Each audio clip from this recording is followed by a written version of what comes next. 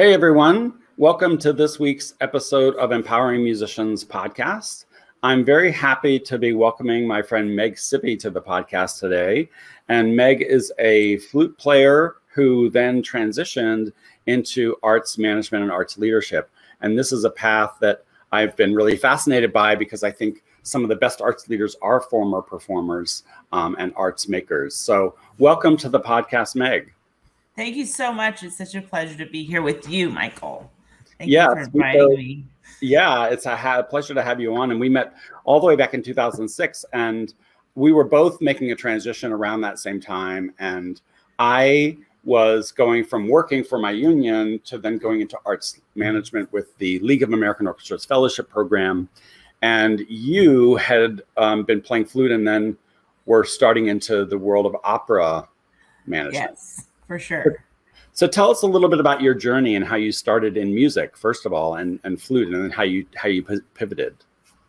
Okay, so I was a flutist, or am a flutist. I guess my friends say, still tell yourself you're a flutist, Meg. But I started, like everyone does, or hopefully at least by fourth grade, on the flute after playing piano for a couple of years, and I liked it. And once you find out that you're kind of good at something, then you go into it a little bit more, you practice more.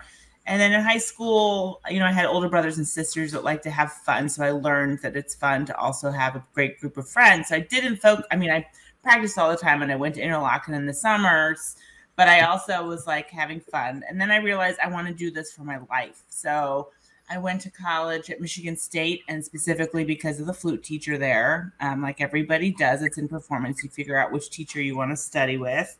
And I absolutely loved it. And then after that, I was fortunate to go to the Eastman School of Music and study with Bonnie Boyd. And I was definitely on the track that I wanted to be a professional musician, playing an orchestra. I loved it. And I did the Aspen Music Festival in school for a few summers and did some various things, go to Europe with the Eastman School in the summer. Anyway, the normal trajectory. And then I got a job playing principal flute in Akron and then in Evansville, and I was subbing with St. Louis some. And like 3 years into my career in Evansville, I practiced probably too much at that point because I was auditioning so much. I would practice like 6 or 7 hours a day. Wow. In addition to going to rehearsals. It was kind of crazy. So in December of 2005, I was playing Nutcracker, which, as many of you can probably relate to this, after you've played it so many times, you can basically play it in your sleep. And so by the third or fourth performance, I noticed that this normal scale, B flat, overblown to the upper register, I was having some problems with my fourth finger. And I was like, this is weird. It's just a normal B flat scale, but that part. Yeah. And I was like, what's going on here? So, it went by a few months, and finally I went to a doctor and they told me I had dystonia, vocal dystonia. And of course, I actually knew what it was at that time because Alex Klein, who is the principal oboe in Chicago Symphony, had it. And it turns out that I had the same doctor in Chicago as he did to diagnose me. So then I had to figure out that I probably need our favorite word is pivot. So I needed to make money. And luckily, I feel lucky that I was diagnosed with it pretty early in my career. At that point, I think I was 28 years old. And so I decided I love Aspen. I think I'm going to try to apply to see what it's like to be an admin. And I'd done some of that work working as an educator at the University of Evansville. And I like doing the admin part. But I wanted to try another part of the world besides orchestra and see if I could do opera because I wanted to learn about it. And I thought it'd be good if you're going to do arts admin that you should be well-versed in both of them. And I love the voice. So I went and I worked in Aspen for the Aspen Music Festival and School's Opera Theater Center. And I had a very wonderful boss named Ed Berkeley. And I think at that time I was still like just rebounding and excited to try something else, but also like hadn't all settled in. And I had such a good boss that, he was just so great as a boss and a leader that I think he really like put the stamp on it that it's going to be okay. Like you're going to be good at this, and was very supportive. So it was definitely a transition. But when I look back, I was like, I think this is what was meant to be. So I love it. I wanted to stay like in music because I love music so much and so many friends in the business. And yeah, it's been great. That's great. And was your focal dystonia in your lips or was it in your fingers, or did they ever determine that? It was in my fourth finger. Your fourth finger. Okay. Yeah, it's in my fourth finger, and my fifth finger in my left hand is my compensatory. Pinky is the compensatory finger, as they say. Yeah. So yeah. So and I can still play. I just couldn't, whip off classical symphony or things like that anymore. Yeah. And for those of you who don't know, like focal dystonia is this really pernicious affliction that's affecting a lot of people with very specific motion, right? So for writers, it might be their hand. For musicians, it could be their lips or their fingers. And it affects these very fine muscle movements where when you go to make those specific movements, your muscles just don't respond. And they think it's related to overuse, but they're not sure. And there really is no cure, as you said. It's in the brain. It's like, we're all have all these wires that make our body move. And so it's like, they can't figure out where that one wire is to my fourth finger, which is totally understandable. What are you going to do? Yeah. But I'm really glad that you were able to pivot into this new career. And, I found as a musician that the skill set is so different, right? Like, because if you're in the arts as a manager or in any position that's in that role, you are doing 100 things at once. Nothing is coming to completion at the end of the day. And there's all this uncertainty. And with music, it's like we're so used to doing one thing until it's perfect. And then being like, and that just isn't how the world works when you think about it. Right. So you're building up to this concert and then you play and you're like, oh, that's great. Okay, cool. I did a good job. But when in management, it's like, okay, you're building the concert, but you've also thinking about like 3 weeks from now, I'm going to have 30 people in town. And do I have their hotel booked? And do we have, all the extra stuff? Yeah, exactly. Yeah. So after Aspen, what's your career path been like? So it was great. I was fortunate to go to work for the Houston Grand Opera there for that coming year after my Aspen Opera Theater Center summer, and worked as an artist liaison and learned about artistic administration from that end. I mean, it was very entry level. I was doing making sure the contracts were signed, or, all the itineraries, but I realized that I do love the artistic side of things and working with the artists. And I had a real passion or sensitivity to wanting to make sure they were okay before they went on stage. And I realized that that's kind of what I wanted to do, to keep doing. So then, that was great. And then I was invited to go back to Aspen for the summer again to do the same job I did the summer before.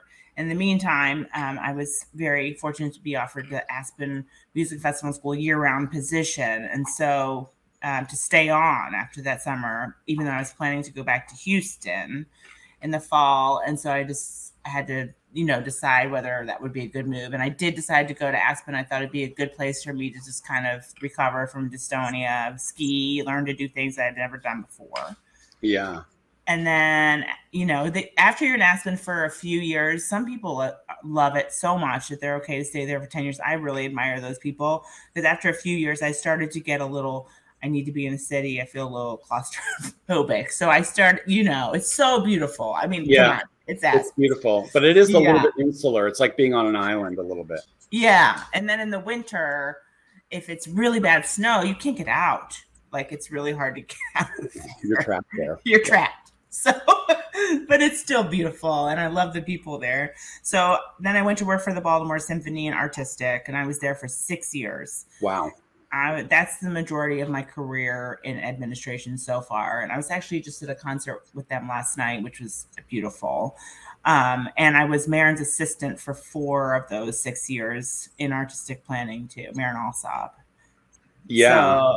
So that was really I just learned so much from her and from that organization, and about being a strong woman, obviously, and artistic planning. It was great. And my former boss worked for him at Baltimore Symphony, Matt Spivey, for 6 years, and now he's CEO of the San Francisco Symphony, which is pretty cool. Yeah, that's amazing. Yeah. That's incredible. And Marin is, one of the first, I would say with Joanne Falletta, one of the first female conductors to lead an American symphony for a long term, and is kind of a powerhouse in the industry. And I guess I have to ask you this because a lot of artists can be very temperamental. They can be very sort of high maintenance. And how do you manage all of the personality issues with people? Did it ever get difficult, or do you just have to have a lot of patience, or how do you manage, artistic personalities? So I think with me, I was a musician, and I guess you could call it an artist. So I guess I can kind of like predict how they're going to feel at a certain time. I don't know. I'm not an expert at it, but I kind of I try to be able to curve or try to help, or, kind of see what the issues are that could come up or could bother someone. So it's really like thinking ahead of how someone might feel in something when they're also getting really nervous for a concert. I don't think Marin really gets nervous anymore, but people do, So it's just kind of predicting, like, how can I make their life like easy so they feel good all the time. So it's a lot of just hospitality. Some people would call it just, brown nosing, but it's not really. I think it's really just like, being in the know of how people are going to feel before they go on stage. Or even if you're not a former musician, I think you can like pretend you're going into an interview every time you go on stage, right? So you get nervous, so people get nervous. Yeah. So my advice is just like kind of, my experience is just, and I'm not an expert at it. And I, of course there were times that I didn't know that they would freak out at a certain point. And it was kind of like, you figure out like, how can I help this person? So it's just a matter of like staying calm and, feeling the room, I should say. Yeah.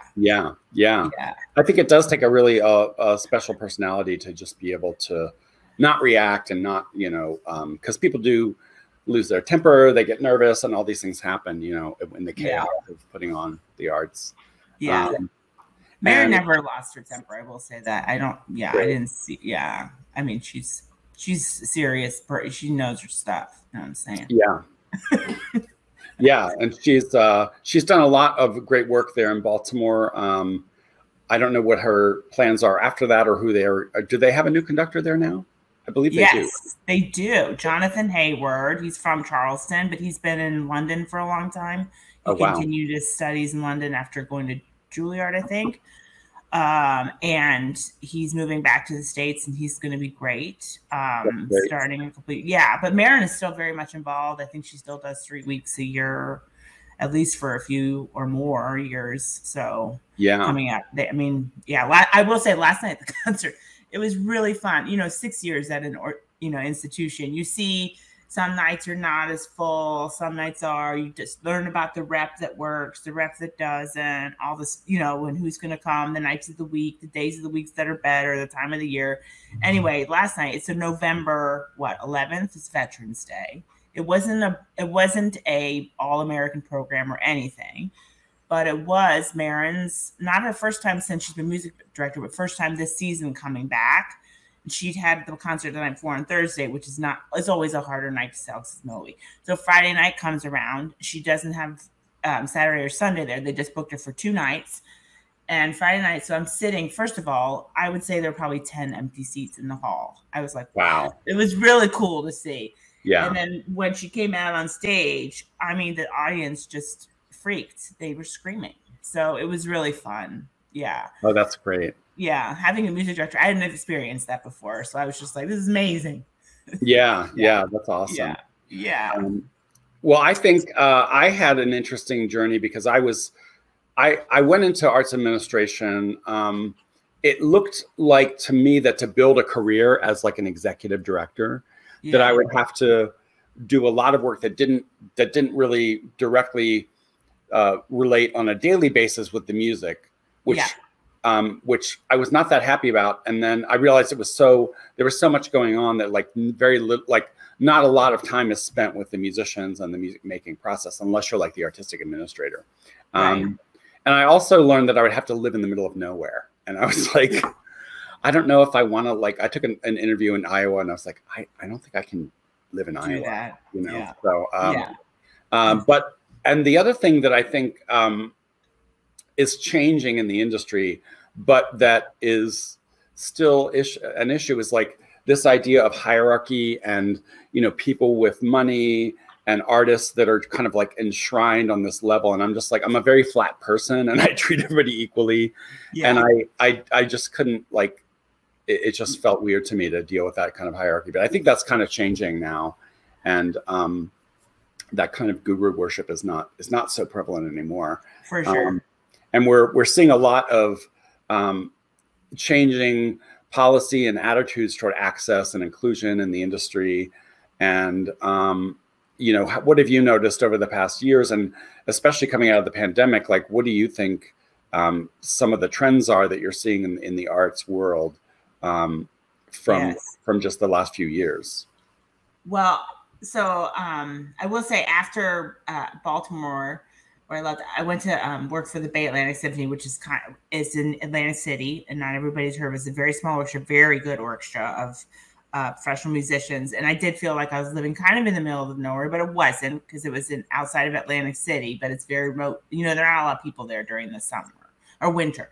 Yeah. So then after a few years, I got the, you know, itch to be around a little bit more thriving place, and went to Memphis. And the reason why I talk about Memphis is because that is an orchestra that I think, even before all of this, you know, Black Lives Matter, Me Too, the empowerment of everybody, that's not just not a white male, was already working hard at that orchestra.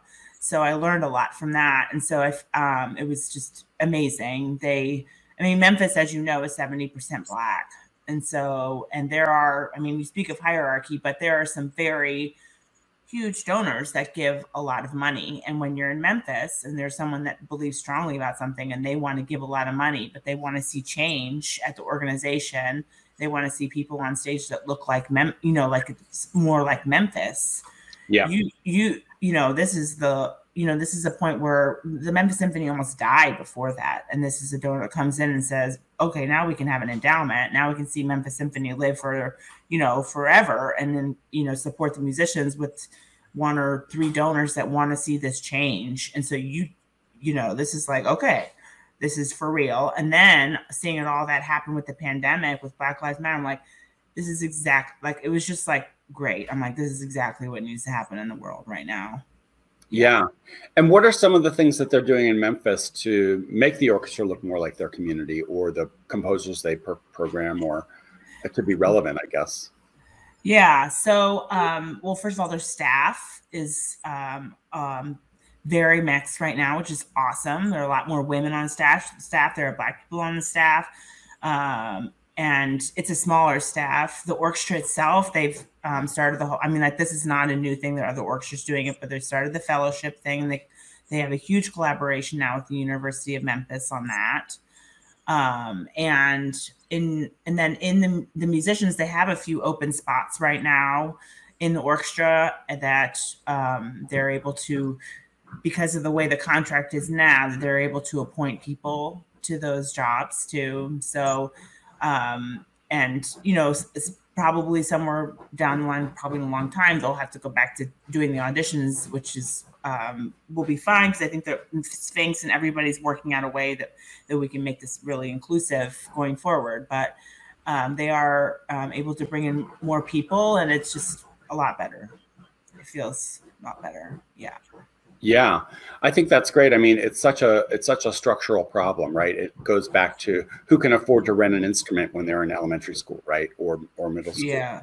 And it starts there, and then it goes up, like, it doesn't matter your race or your color or your sexuality. It's like it's monetarily. It's like, if I'm really talented and I want to go audition for, not even the youth symphony there, that's one place, but then like college, and the repertoire on there is something I've never even heard of the piece before, but I did really well. It's that, like, one of the state competitions or something in high school, one of the base, what do they call that? Solowood ensemble or whatever.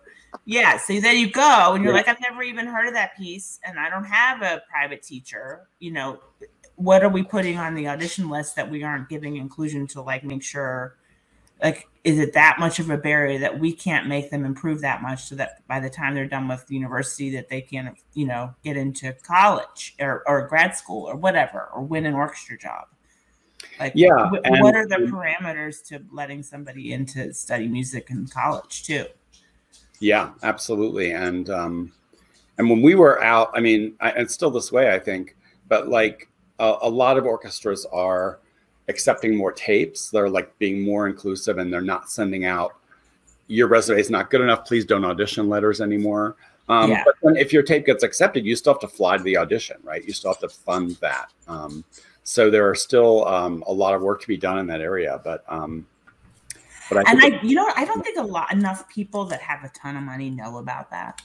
Yeah. Like, do you know what I mean? Like, I feel like that is one area, like, collectively, like, there could be some major fundraising in the country for just an endowment that supports musicians flying around to do auditions, whether they're singers or, you know, I think there is something going with Opera America. I saw them, and then there may be a small thing, but I feel like there needs to be like a big thing. Do you know what I mean? Like, yeah, I agree. And I think there might be some money through the Sphinx organization for that as well.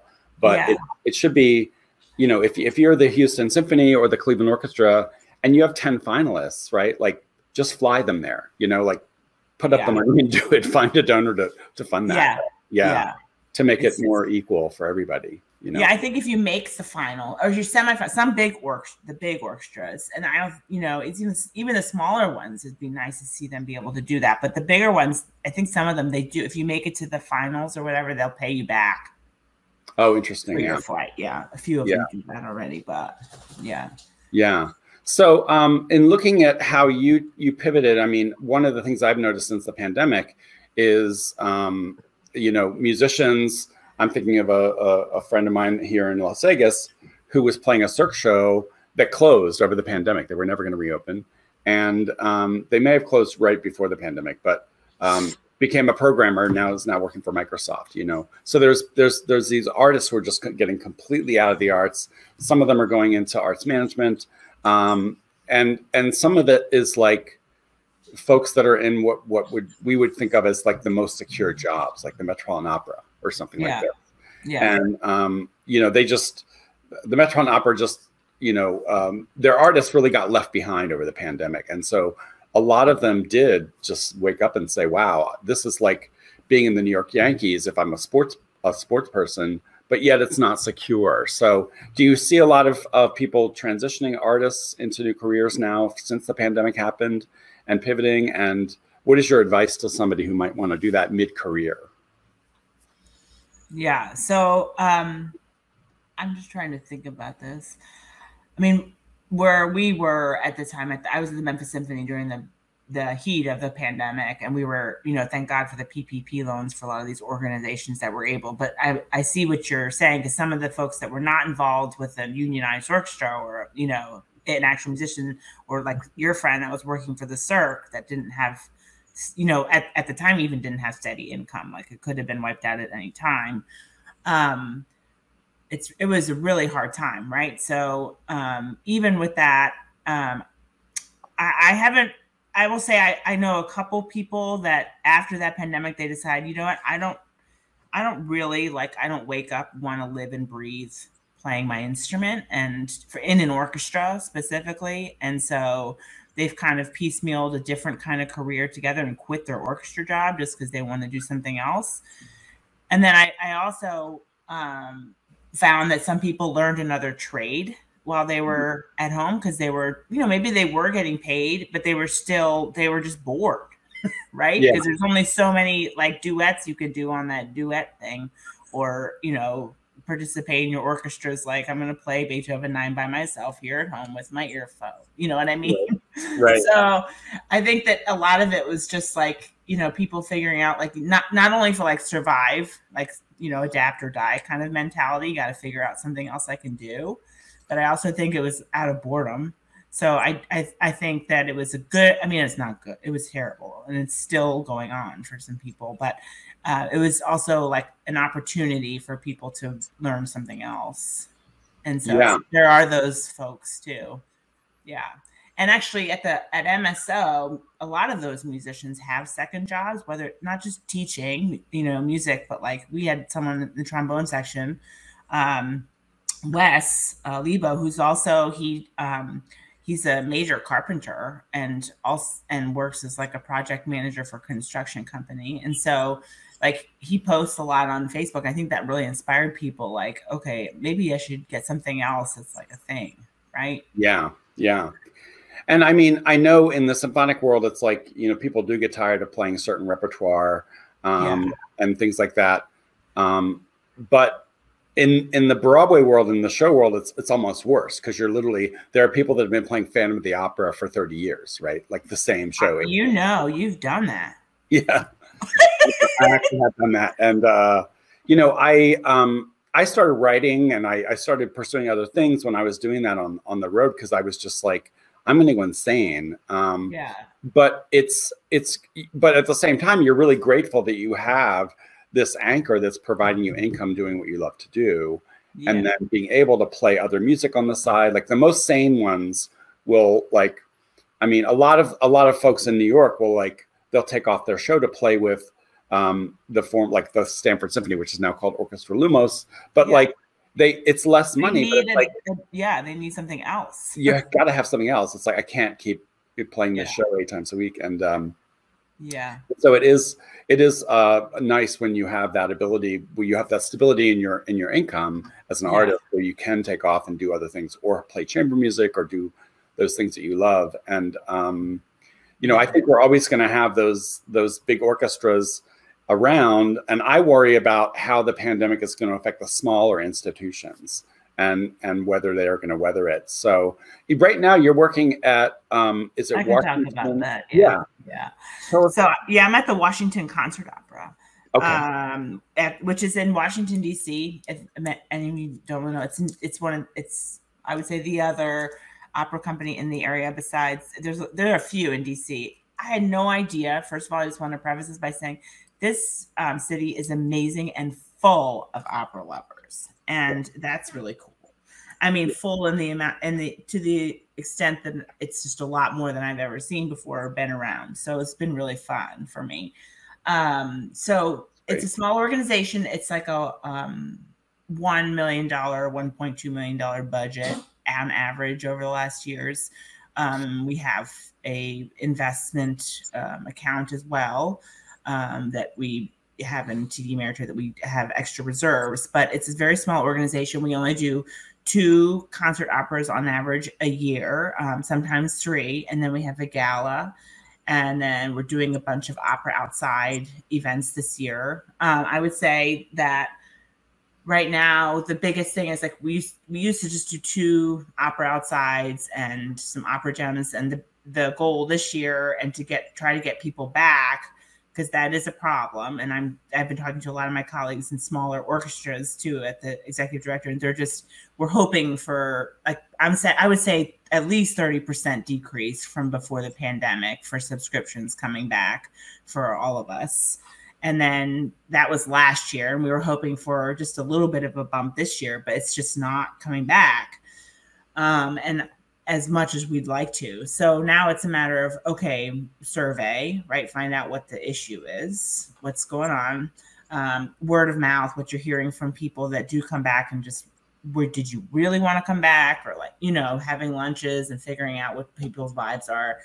And then, enticing people and trying to make people feel safe when they come back. And so we are seeing, like, I think for smaller organizations, a definite, like, it's going to be hard getting all these people back in the seats. So, but luckily, I mean, I will say, like, as many arts organizations, not just, butts and seats is always, no one wants to perform to an empty house, and people don't want to sit in an empty house, right? Except maybe during the pandemic they did, but luckily most arts organizations, their primary funding is not just from ticket sales. So that has not wavered as much for us, which is great. But just getting people back in the seats and rethinking about how you're going to do that has been the big thing. Yeah. And when you're surveying about why people aren't coming back, what are some of the issues that are coming up for people? Well, we're just starting ours Yeah. because we're hiring a company to build this whole thing. But what I have heard is that people have gotten used to staying at home and they like it. And I'm sure you can relate to this too, because we also stayed at home. And you just get used to being able to access things pretty easily from the computer. Right. So, yeah, it's a lot of that. And then people just not sure still about COVID. And there's so many opportunities for people to, like, there's so much going on right now. Like at the County Center, I think there's something like every night seems like going on in Washington, D.C. They have a musical theater. And then the other night is opera. Like I went to see Electra last week and I came out and there were like probably 200 kids in the lobby. I'm like, well, what's going on in the other theater? So it's just, there's a lot to choose from too, I think. Yeah. I was wondering if arts organizations were going to try to develop a model that involved live performance and also virtual live casting streaming, just because it had become a habit during the pandemic. And I don't know if that's going to become something or not, actually. I don't know. Yeah. So I mean, from our perspective, it's very expensive to do that. And not just from AFM, but also just, you know, the AFM fees that we have to pay the musicians to do something like that, but also just the hiring of to make sure it's good. Right. Yeah. Yeah. And so I think, what were you going to, the Met is like, that's example, like they do an amazing job, but but they invested millions and millions of dollars to be able to do it. Yeah. Yeah. It costs a lot to do it well. Yeah. And I think they came up with a pretty innovative business model too, where they actually do pay the artists, but it's like a lump sum or something every year that allows them more broadcast rights and things. Yeah.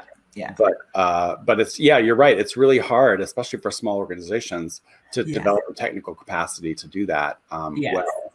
Yes. And obviously pay the musicians what their rates are, and you know, frankly, like what they've worked hard to be able to get. So yeah. Now, do you have an AGMA contract as well with your singers?